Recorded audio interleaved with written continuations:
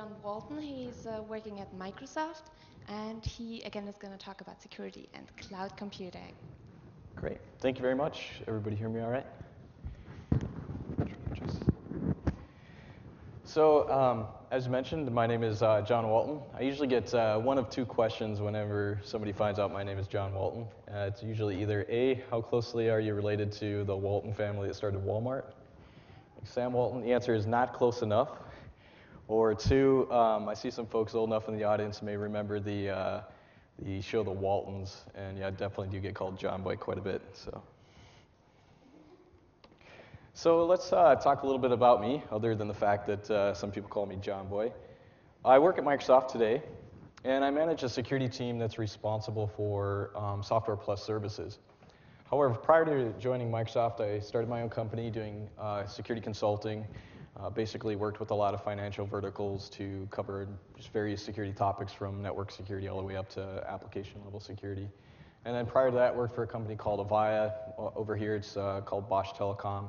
And I did a lot of voice over IP security for them as well. So, pleasure to be talking to you guys here today. So let's talk a little bit about kind of the basis of this talk and where my experience and a lot of the stories I'm going to tell you later on in the presentation kind of derive from. So Microsoft is, like many companies, we actually are in cloud computing, as you saw Kurt talk about earlier. Cloud computing is definitely the new wave. And Microsoft's offering here is really, from a business perspective, is the Microsoft Online Services, and I've got some of the products that we have up there. But there are many other companies like Google and IBM, Amazon was mentioned in Kurt's talk, that are also have a number of offerings. So, what I'm going to tell you about today is really what I've learned in the last 3 years and what my team's learned trying to build trustworthy services, and some of the things that you should keep in mind as you're looking at services, either from a security perspective or, as Kurt mentioned, maybe from a business perspective, utilizing them. But Microsoft Online Services is the first portfolio of software plus services, and I'll tell you the difference between software plus services and cloud computing a little later. But it's a subscription-based service for businesses. It's hosted in Microsoft data centers. It's very common for other companies like Google to have their own data centers around the world as well, and they'll host those services there. The development models for software plus services actually vary, which is kind of interesting, and we found a lot of differences in the security processes when you're developing a product that, say, ships every 2 years versus software plus services that may have releases happening on a very regular basis, sometimes even on a monthly basis. And it's just, things change when that occurs. So what does software plus services mean? We need to answer that question first, and as those have done research or have read a lot of the marketing speak, you'll see all kinds of different terms for that. I'm going to try to simplify that for us today when we get started. It's basically a best of breed things. You get a rich user experience, you get sometimes offline access, so it's not just your service only offerings, you actually can utilize your client bits that you're already familiar with. All your data is always available. You saw that in Kurt's talk, and of course, folks that run IT departments, security guys, that's one that kind of hits us and says, hey, do I really want all my data always available? So that's certainly one that sticks out to a lot of people. Form factors, you can access these things over the web using your browsers. You can also access them over mobile devices, which is very common. The last bullet, the latest version always being available, you'll hear that commonly touted as an advantage of software plus services or online services. And that's kind of true. I'll tell you about that a little bit today too. But the main thing is that the IT experience for manageability, compliance, all of that rests in this one offering. That you heard Kurt talk about the economies of skill or the economies of scale. That's definitely true in these kind of offerings. But it leads to this agility. And so if we kind of step back and we look at what is cloud computing is really a general term, and it can mean many things to many different peoples. So on the bottom, you can see that IaaS, or infrastructure as a service, is really about having the ability to offer that networking capability. These are usually built on a power or storage or an infrastructure basis. The runtime environment is really there for like putting virtual servers on there or putting actual operating systems on top of that. It's generally billed on a per hourly basis or gigabytes bandwidth or storage there as well. If you step up one layer, you actually have the platform as a service. And we'll give some examples of what actually falls in here. But platform as a service is really, again, one layer above the infrastructure, you're actually going to have, your access to the platform itself. Then you step up one more layer beyond that, you have software as a service. And that's usually built on a per user per month basis. That's really where the end users are accessing. Now the difference between software plus services and SaaS, excuse me, is really about taking advantage of the existing software you already have installed on your systems and then connecting that to your services. So again, it's not just an online offering. You don't just access things over the web. You may utilize your existing software and then connect with that. So that's the difference from a strategy perspective. If we actually take a look at some of the services stack here, in the infrastructure services, some examples there, we have Amazon EC Squared, we have Rackspace, those are very popular infrastructure as a service offerings. The platform services, you have Amazon S3, you've got Salesforce, Windows Azure falls into that, and of course Google App Engine falls there as well. For the platform services, it's really Force.com, but they're owned by Salesforce and as part of their offering. And of course, if we go up into the software as a service layer, the application stack, you have Google Apps, you have Salesforce.com, and then you've got Microsoft Online Services as well. But there really are a couple different slices of software plus services or software as a service offerings. You can have consumer-based services. Those aren't new. We've actually seen those for many years. You've got things like Windows Live Messenger, ICQ, you name it. There's been tons and tons of consumer-based services available for many years now. The difference between those and a business service is that an IT generalist or an IT guy isn't involved in that. So if you remember Frank from the last presentation, he's not involved in purchasing or even utilizing those services necessarily. His end users just go and they try to use them. Now he has to manage that and maybe become part of his network or his infrastructure, but he's generally not involved in acquiring those technologies. They usually don't have a service level agreement, so no guarantees there. The revenue is generally ad-based, and of course from a Microsoft perspective, that's the Windows Live brand that you see for the consumer services. For the business class services, the differences there are pretty obvious. The IT generalist does procure those. He buys them for his organization. They usually do have service level agreements. Most common you'll find 3 and 9s for service level agreements. And they require a lot more enterprise grade security, right? And they require a lot more reliability because the business is making a bet on that kind of class of service. And of course, you have the subscription-based services on a per user or per month basis that we saw earlier. If you look at the business class services, you actually will find 2 different offerings. They'll either be dedicated services or shared services. Now, another way that you'll hear that term called is like a private cloud for the dedicated service or a public cloud for the shared service. The dedicated service is really, you're buying a set of systems or hardware that's dedicated just to you. So if you're acme.com, you're going to get a set of infrastructure and hardware that's specific for acme.com, and they're separated from, say, contoso.com. And the data is, of course, physically separated at that point. You have a lot more customization there. So if you want to say, this kind of operating system, I would like this kind of features enabled in my applications. Generally, that's something that you can select when you're buying those kind of services. But of course, there's a higher cost for that. In the shared service environment, you're actually a shared multi-tenant environment. So Acme and Contoso may actually be running on the same set of infrastructure, maybe the same set of platform, and possibly even the same service itself. The data, of course, at that point is logically separated instead of physically. And then you have limited customizations because the customizations would affect the rest of the tenants on that same set of systems. And of course, you get a lower cost for that. So at this point, let's talk about the security side of things. And I'm going to kind of tell you a little bit about our experiences at Microsoft and kind of tell you what we've learned over the years from doing that. But this is one of my favorite quotes from a vice president of ours actually in the Microsoft Online Services division, is that the hardest part, according to customers and according to our VP, is establishing trust. It goes back to that, Frank needs to trust his business partners thing. So this is really what our job is from a security perspective, regardless of whether we're building software or we're building software plus services. And of course, things like outages that every single company that offers services has ever had. you'll find articles about outages, and so that's certainly damaging one's reputation and the ability to establish that trust. But let me step back here a little bit more and talk about how when you build software plus services, or when you build software as a service, how that differs from building traditional box product, software, and it'll actually demonstrate some of the issues that folks will run into there. So in the traditional software market, generally people are familiar with the waterfall or spiral development models.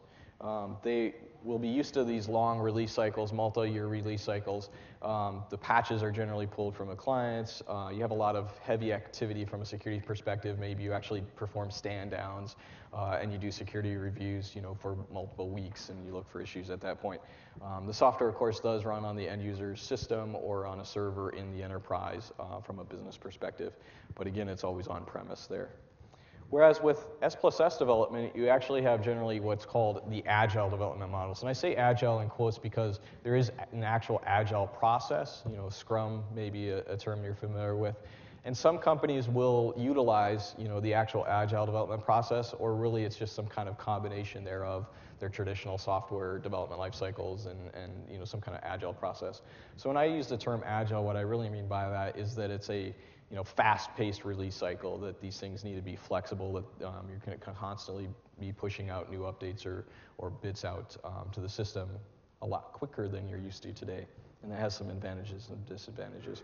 But your changes generally are incremental, so you may not have one really big release where you have tons and tons of features going in. You may actually have a release that has one feature, and the next release has another feature, and so forth.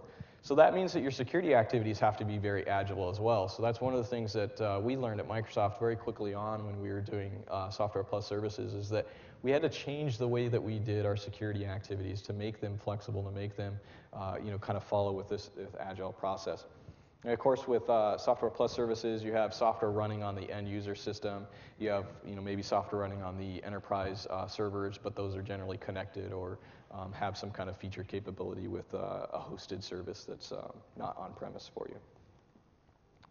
So some of the advantages of the software plus services method, or the agile development cycle, is that frequent updates are expected. So you actually start to learn that process, and because you're constantly making changes, you're able to sometimes push out changes quicker than you might have been if you were using your traditional development models. If you have emerging threats, those are generally easier to fix. And what I mean by that is folks that are familiar with some of the old buffer overflow attacks, and Microsoft had to make architectural level changes in some of their systems, and provided like data execution prevention, ALSR, all those kind of things. They had to put those into a major release, and that was a Service Pack release. You may recall Windows XP Service Pack 2 had a lot of those changes. But because that was major changes, to deal with those emerging threats, sometimes it took longer to push those updates out. Whereas in the agile development model and with services, because you may have more control over the software that runs in the hosted environment, you may actually be able to mitigate issues quicker than you would in a traditional life cycle. In addition, you're able to actually respond to things in bits versus bytes, as I call it. What that means is that you may not have the full end-to-end solution for a particular problem that you're dealing with, whether that be security or not. You can make changes that incrementally help improve the system or protect the system from attacks, either as they're occurring or as new threats emerge as well. And so that's kind of a big benefit for us, too. You can stage mitigation, so you can actually try the mitigation and see if it's working, and if it's not, you can learn from that and plan your next step a little bit better. One of the problems with traditional software development and changes is that you have this back compat problem. You generally are dealing with lots of older versions. You may have to support versions that are 5 years old, and you have very much more variability on the systems that you have to run on. Take like your standard patch from almost any company. They have to support many different hardware versions. They have to support a lot of different compatibility things between software and between versions. And so in the software plus services realm, especially on the services that, or the software that's running inside the hosted environment, you have less variability there. Generally, your hardware is pretty much standard across your entire deployment, and you don't have that many versions running there, usually maybe N-1 versions. And because of that, you don't have as much to test. right? And so that's also an advantage from a services perspective, is that you don't have, as much testing needs there, and you don't have to worry about the back compat. And of course, I mentioned earlier in the presentation that the latest version is always available. And I called that partially a myth, and I named that for a couple of different reasons. If you've ever had to run an IT environment, excuse me, you know that it takes time to actually push out patches. And sometimes you have to stage those patches and you have to roll them out over many weeks, maybe many months, depending on your business, because you don't want outages and you have to plan for those outages. The same thing's true in Software Plus services or any kind of SaaS offering. So it's important that you kind of keep that in mind. The business, of course, is going to try to protect themselves. The service providers are going to protect themselves as much as they can. And of course, the latest version always being available means that you don't have to support as many versions back. But of course, customers sometimes are resistant to upgrade to the next version. Maybe they have to train their organization for the new version, and so they may resist that upgrade for a while. And of course, that requires the service provider to maintain or support those versions going back as well. So let's talk a little bit about, from the security perspective, some of the things that you need to keep in mind as you're either developing services or maybe as you're utilizing services from different companies. Basically, I think of islands of opportunity as being the security experts, right? It's very important for organizations, if they can afford it, to hire security experts. And if whether you're going to be developing a service or whether you're actually going to be utilizing a service, here's some recommendations that I have for you. First of all, you need to have some kind of development process. Like Microsoft, we have the secure development lifecycle. Make sure that all of your engineers are utilizing that they're familiar with it, and that just becomes part of the standard process. And if you need to modify that system or engineering procedures to accommodate for these new agile development models, then do that. At Microsoft, we had to create the agile SDL in order to accommodate that. Two, the security engineers really should be performing a lot of research. Because cloud computing or services is a new technology, from a business perspective at least, it's very new. It's important to understand what those risks are going to be. And so within my team, a lot of the security research that we've been doing has been paying off as we consider adopting new technology and want to protect our customers as well. Three, manual security code reviews are very important. A lot of companies are getting a lot better about their development life cycles. They have things like the SDL. They may also have a great set of tools like we do at Microsoft for protecting the software that we build and finding issues as we find them. But those tools are still not necessarily mature enough especially when you enter into new technology like cloud computing. So it's extremely important to offset that with manual code reviews and use those manual code reviews to actually understand how you may need to change your process, understand what additional tools that you may need.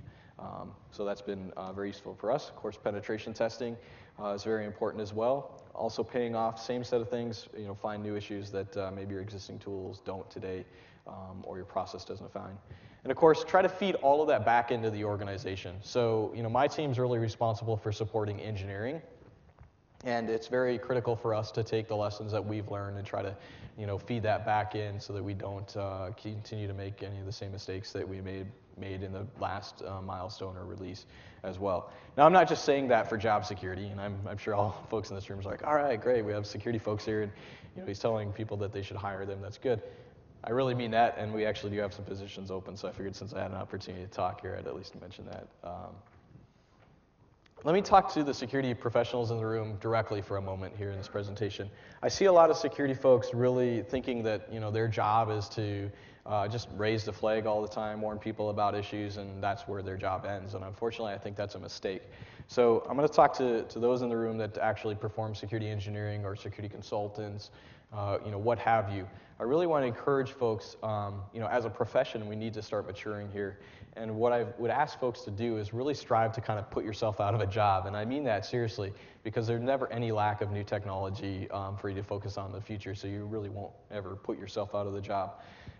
It's important not only to find issues, but to identify fixes for those issues. And for the folks that you're working with, propose solutions, become part of that solution rather than part of the problem. And you'll find that people are generally a lot more willing to work with you, and you'll become more valuable from an organizational perspective. So you won't be seen just as a tax. And of course, learn to fight the right battles. As you find issues, make sure that you prioritize them for whoever that you're working with, whether that be an engineering organization, whether that be an IT organization. It really doesn't matter. Just make sure that you're fighting the right battles. It's just a lesson that we've learned. Now, a poll that I often give people, and I'm going to give this audience, is how many people think that security engineers should be able to stop a product from shipping? Kind of want to see some hands. Wow, full of marketing people in here. It's pretty good though. So thanks for raising your hands. I actually gave this talk to this portion of the talk to two different segments one time. One to the managers of an organization, and I saw almost no hands raised, and I gave it to a bunch of security engineers, and all of them raised their hands because they thought they should be able to stop our product from shipping, because that kind of excites some of us sometimes. So let me tell you a little bit about kind of a story where we actually had this happen in our organization. We were working on a product that was one of our first software plus services offering. And throughout that entire development lifecycle, we actually had worked with the engineering organization. They were following the security practices to the letter. They were actually going above and beyond in many cases. So we were finding that they were an excellent partner to work with. They recognized the importance of security, and they were trying to do as much as they could, especially since they were a first offering there. Well, unfortunately, about a month before we were to ship this product, we identified a vulnerability which affected the service. And it was kind of a new type of vulnerability in the sense of, it wasn't just like a vulnerability in the client, it wasn't just a vulnerability in the online service. It turned out the change was late, integration based, but as this change was pushed out to the online service, it would actually, push data down to the client, which was running on the end user system, and that would affect their browser security settings. And of course, then when they changed the browser security settings, you were affecting the security of every website that you were visiting. So it was a pretty big deal to us. Well, what we learned from that is that, one, good fortune never eludes people, but this kind always caught us, right? As we were just about to ship the product, we were you can imagine us riding this big wave. We were about to ship in a month, and we're just kind of buttoning down the hatches on the system, and last minute change, we find a vulnerability. The good news of the story is that we actually had a system in place to deal with this kind of issue late in the game. We had put together a process that said, okay, if we find a vulnerability just before we ship, we know exactly who to escalate to. We know the bar that we need to rate things against to identify whether it would be a ship stopper. We even took this process and said, okay, what if we ship and said, we find a vulnerability right after we ship or soon after we ship, how are we going to deal with that? And that process helped us immensely because we were able to put that process in place, just assuming the possibility of that happening. We were able to deal with the issue a lot more quickly than we would have if we hadn't had that process in place. And the great news behind that is we actually did stop shipping the product for a month. We delayed the shipping, for a month until we could go back, address the issue, and then do some investigation to make sure that we didn't have any of those kind of issues in the future. What was kind of neat about this is that we were able to quickly realize the security engineering return on your investment. Earlier in the presentation, I mentioned it's important to have security engineers, or experts working on the system if you can. And in this case, it was actually the security engineer that found it in a pre-production environment. He was doing his penetration testing in that environment because it was the main environment where things come together and actually are working as one. And so that's the area that you want to test with if you can. And of course, it illuminated a new kind of risk, where a change on the service may actually impact the actual client machines as well. That was important. And then we tested our process that we had actually put in place, which was also great. And of course, from that, we identified a number of changes that needed to happen. We needed tools to actually prevent this kind of issue in the future. We needed to be able to not depend solely on a manual process or a set of people to identify these issues. We want to actually prevent this automatically. And of course, that came with education as well to make sure that folks making those kind of changes understand the impacts that they're having. So as we move on into the next story that I have, we actually had a product that was acquired, and it was a software plus service offering as well. And the problem we ran into there is really, was really basically a cross-site scripting vulnerability. And for those that are in the room, you know there's two ways to protect those. One is you can protect that through input filtering, input validation. The other way is to actually encode the output to make sure that the data that's entered as input isn't treated as code on the other end. And so, you know, this organization, before they were acquired by our company, was actually, you know, familiar with cross-site scripting, and they decided to prevent those issues through output encoding. Well, what we found when we were actually doing manual code reviews and penetration testing is that we're able to find cross-site scripting vulnerabilities, even though their threat models and, you know, their developers had thought of these things and tried to protect against them. But you know, every security engineer that followed up on the product would find another vulnerability. And that sort of led us to go, okay, what's wrong with this situation? Why is it that, you know, every time we take a look at this particular product, we find new sets of vulnerabilities or, you know, same vulnerabilities? And what we learned is that, you know, first of all, we needed to improve our testing techniques. And what I mean by that is, if you're familiar with, you know, these web applications and cross-site scripting, you know, most people test these by just simply hitting every page and every parameter on the web, you know, application. But in Software Plus services, the systems are a lot more complex. And so it may be that before a page or a parameter is available, you actually need to use some kind of feature in the web application. Or maybe you need to use a feature in coordination with a feature on the client end. And because of that, certain pages or parameters wouldn't actually light up until you did that. And so we actually had to improve our testing techniques. Secondly, we found that, again, the manual code reviews were extremely valuable. As we identified, hey, this is an issue, let's go back to the code that we have access to and try to identify these issues before they go out the door. And we learned a very valuable lesson here, which is defense in depth. You know, most security professionals realize that that's important, but your engineers may not. And so it's extremely important to remember that, you know, if you have a vulnerability that has multiple mitigations, it's often best to use those multiple mitigations because, you know, if you have one that falls down or one that's not implemented, you're hoping that the other mitigation will protect against those kind of issues. So in this case, what we did is we took a look at the product and we said, hey, let's start fixing the missing output encoding cases. And since it's a service and we're agile and we're constantly making changes to the system, let's roll those changes out as we find them. And so basically fix the issues as we find them. Meanwhile, let's work on the longer term solution, which is to re-architect the protection or the security mitigations here, and let's implement an additional defense mechanism on top of output encoding and do input filtering and validation and try to protect against that as well. So that was something we did there too. So as security engineers, we often hear, you know, excuses for why vulnerabilities aren't fixed. And this is, of course, you know, one of my favorite excuses. Every company I've ever worked at, I hear somebody give me this excuse that, hey, that particular security bug has been there for years. We're probably safe. It's not a problem. And I really, I'm sure most of you probably drives you nuts as well. So, you know, what I recommend to folks is respond with a very light-toned, you know, tradition response, which is just because you've always done it that way, it doesn't mean it's not incredibly stupid. And what I mean by that is, you know, think about how things could be exploited and, you know, deal with those misconceptions that folks may have about, you know, a bug being there for a long time and why it's important. In one case, we actually had a development organization that kind of gave us the following answers. Nobody's ever exploited that. And since we actually run the services, they're hosted in our data centers and we operate them, if they had exploited it, we'd know about it. This is a common misconception, unfortunately, with a lot of folks that are new to services.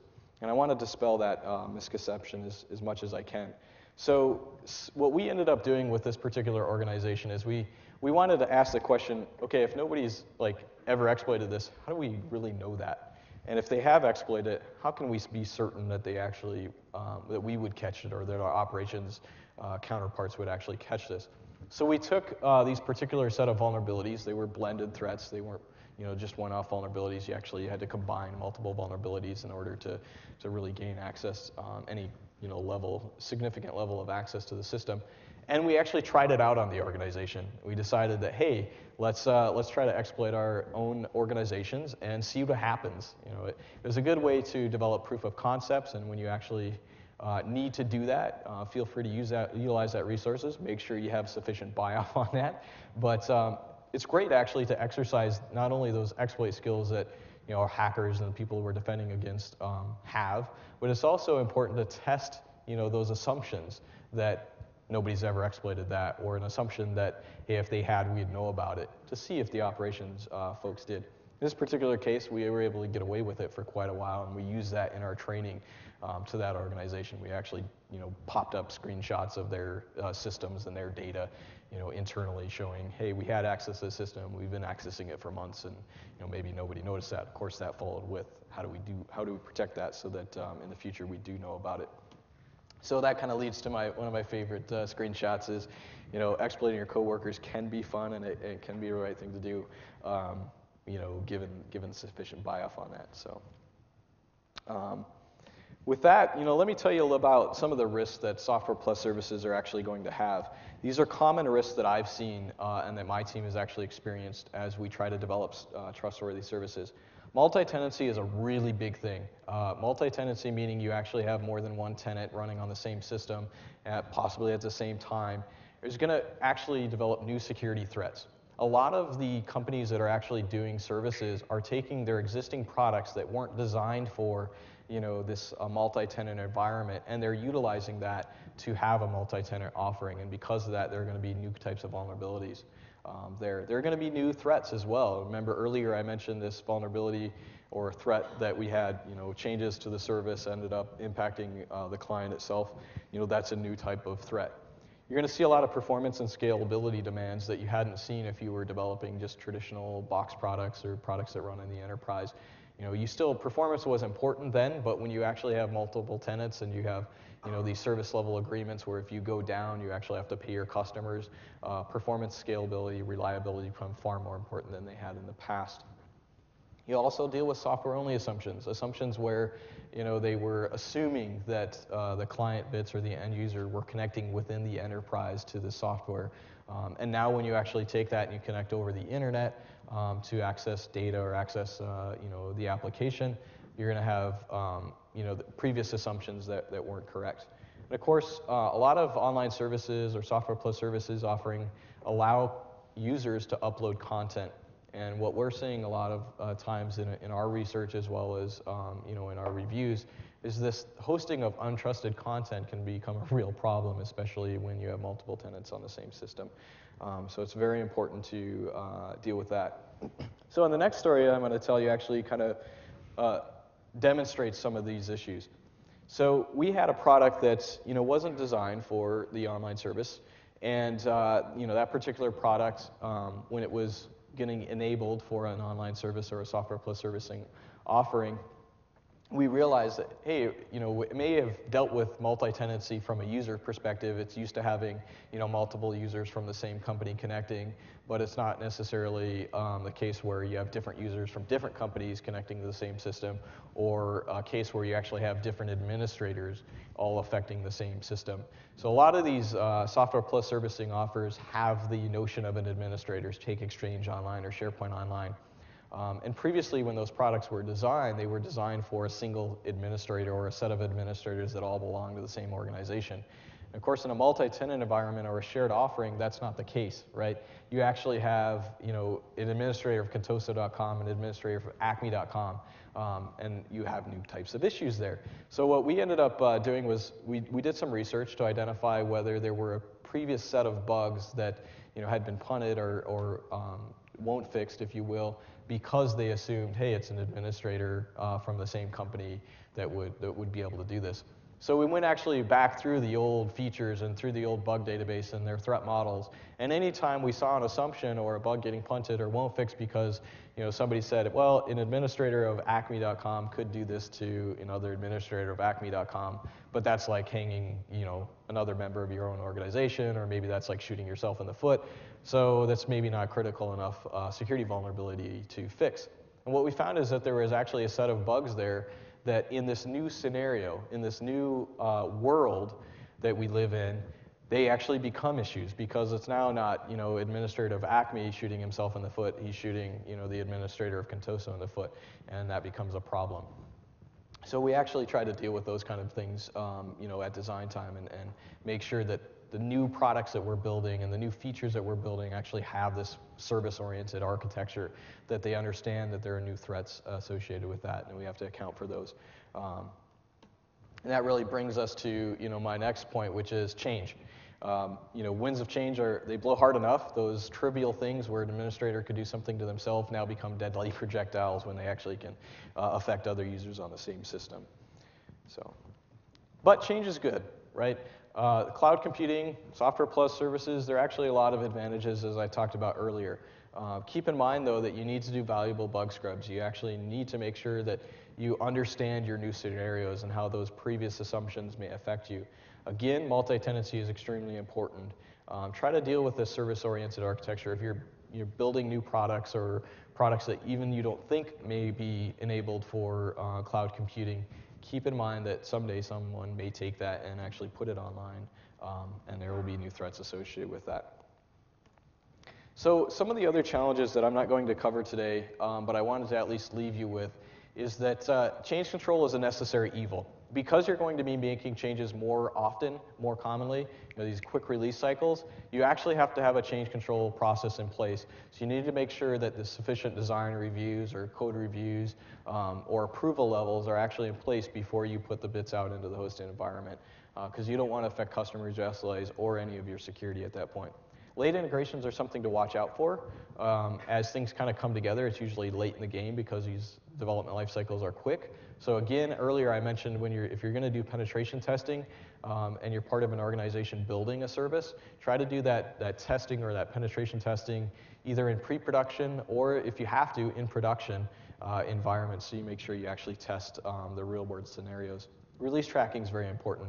So a lot of times for services, you're actually going to have multiple releases going on at the same time.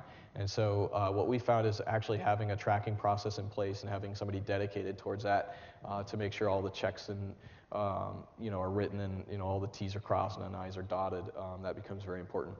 Because these releases are very fast, it becomes even more important. So try to take these manual processes that you have and automate them as much as possible.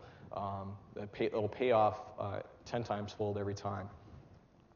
Some of the other challenges that I actually hear when I talk to customers, and I'm sure at the end of this presentation I'd love to hear questions and stuff about this. But some of the most common things that I hear from customers about, hey, I understand what cloud computing is, but I'm a little bit concerned about moving to it. How do I know that I can trust you? How do I know that I can still maintain control of the data? Somebody earlier asked a question in Kurt's presentation. If the company goes under, or if I need to get access to my data, I don't control it at that point. It's actually hosted somewhere else. How do I get that? That's a very common question. We often get questions about where's my data located. That's important for customers to ask as well. And most of these companies, have data centers around the world. So you may have some choice as to where your data is located. And over time, we're going to continue to see these data centers pop up in many different locations around the world. So you'll have even more flexibility there as well. Of course, you'll have backups too between systems, so keep that in mind. Generally, with a lot of the service providers, they'll have a primary data center and a backup data center. They are generally trying to keep them geographically located, not only from a bandwidth perspective, but just from a legal perspective as well, to keep that data say in the same country or in the same region of countries as well.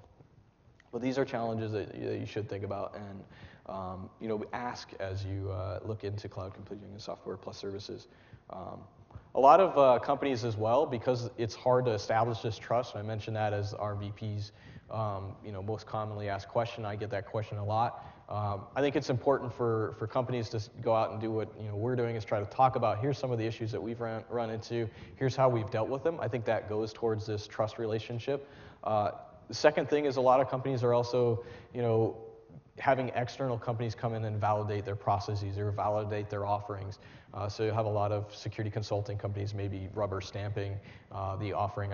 We had heard a question earlier that how do we make sure that you have right up to the patch level and whatnot. Some providers will offer the right to audit. That's something you should ask them. Do they provide the right to audit, and is that something you can do? And if they don't, do they have any external third-party validation for their systems? And that's another way that you can be more confident that, that your data is protected as well. With that, I'm just going to leave you with one of my favorite slides for what is software plus services. And I encourage folks to either look into it or consider that for certain parts of your business or certain data, it may be the right solution for you. And just consider your options and go with the best ones there. That, one last final note that we do have some job openings, and I'd love to talk to people about that. I'm constantly looking, and I'll take some questions at this point. So. Thank you. Are there any questions? Would you raise your hand if you have a question? Wow. You covered pretty silence, much I all guess. I don't know. the details, yeah. Seriously, no one with a question? Then I'm going to ask you just a very odd other question, Sure. which is, I'm sure you've heard about a paper that came out like a couple of months ago by students from the MIT and the University of California about physical security in the cloud and how all these threats that we've seen and that we take into account if we make a decision on whether to move to a cloud computing environment or not. There is the possibility of mapping out, of making the cartography of where specific services of a company or the company service itself are hosted, like the location, and then trying to set up another server, another service of the malicious attacker basically on the same server as to get the advantage for side channel attacks, for instance, denial of service attacks, whatever. Could you probably elaborate a little bit about these concerns? Yeah, so that paper actually that you're describing was pretty fascinating. Basically, these two researchers had found out that some of these companies, usually they're infrastructure providers or platform providers, assume or claim maybe that your data can move around. It could be anywhere in data centers around the world, and you really don't have any idea where that may be the case. They actually demonstrated through this research paper that they could identify where the data was stored, and then of course target those specific locations as well. And I think that that's a really good lesson for a lot of service providers, and not only that, IT generalists who are procuring these services to keep in mind that anytime somebody claims that your data could be located in any world and that's a security advantage, that's really just security by obscurity. So assume that a user will actually be able to access your data and figure out where that data may be, and you should rely on other security mechanisms to make sure that the service provider actually assumes that that's the case, and they have other security mechanisms in place to prevent that. So I think that's a good lesson learned.